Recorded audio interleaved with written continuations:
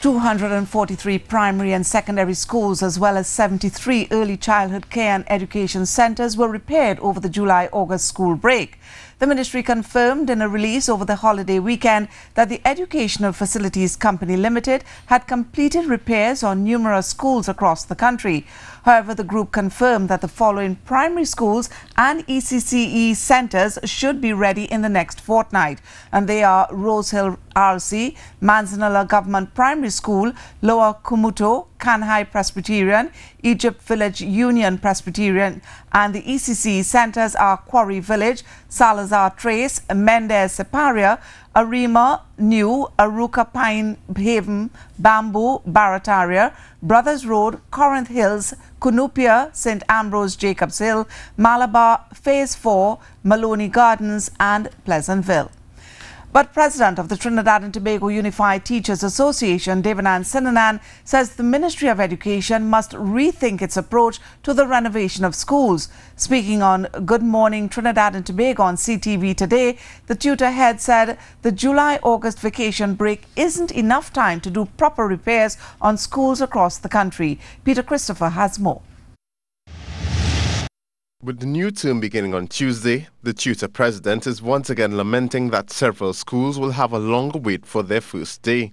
He says the ministry has to look at a new way of renovating schools over the course of an academic year, as opposed to solely during the July-August vacation break. There's only so much you can do in that that 2 month period.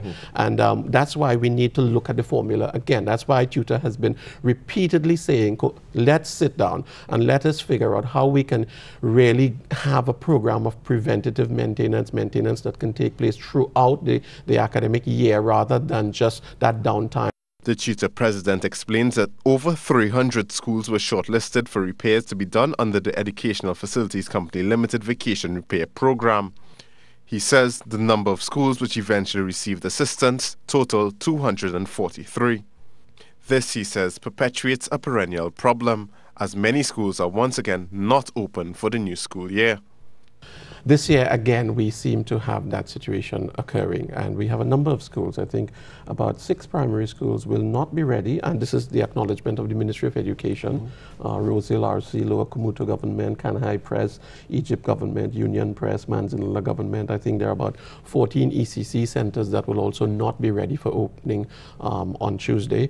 He says in addition to the schools not being open for classes tomorrow, several teachers have complained about the state of the schools that will reopen on Tuesday.